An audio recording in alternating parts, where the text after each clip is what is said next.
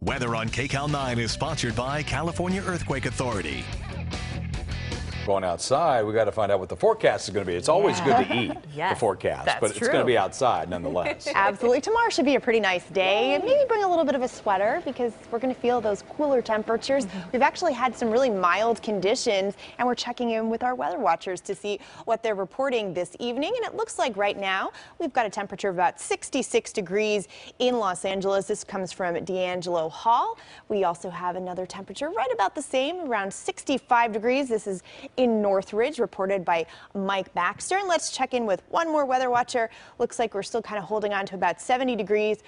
This was reported by Edward A. in Apple Valley. So right now we're looking at about partly cloudy conditions, but we are going to see some changes into the evening hours. We're going to see increasing clouds. Those clouds really going to start to build. You can see a lot of folks out and about at the Santa Monica Pier this Friday evening and enjoying the nice weather out there. Nice mild conditions. A lot of folks probably grabbing that jacket, especially as temperatures drop into the overnight hours. And you know what? This weekend could be a weekend where you'll need that jacket. We've got cold temperatures. We also have a chance of some showers. We're looking at a series of fronts that really could change things for us for this weekend. The first one is actually bringing some showers in Northern California. You can see some even in Central California as well. In fact, Mammoth right now getting a little bit of snowfall there. But the tail end of this is going to sweep into our area, bringing us some cloud cover.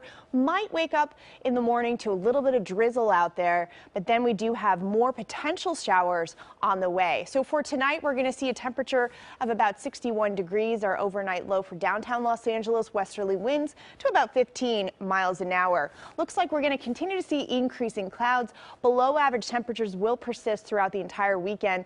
And then really what we're looking at is just light showers, drizzle, certainly not a washout by any means. So looking at our future cast, giving you an idea of what we can expect.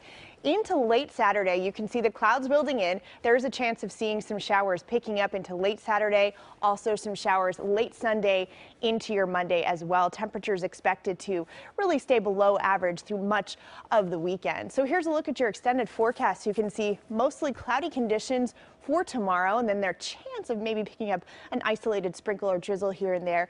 Better chance of showers late Sunday into your Monday. And then we're going to see that warm up once again, those temperatures climbing back into the upper 90s by the end of the week. So certainly seeing some big changes out there from the first half of the week to the latter half of the week, where we see lots of sunshine and some warming as well. Looks like for the Inland Empire, we'll see partly cloudy conditions, and it looks like we'll see maybe a drizzle here and there for your Sunday into your Monday. High desert communities, probably the best chance of staying dry. We'll see some increasing cloud cover, though, throughout the weekend. Also might notice the winds picking up a little bit into your Sunday, and that same goes for the high country as well. Looks like we could really see those winds picking up by the latter part of your weekend. Back to you.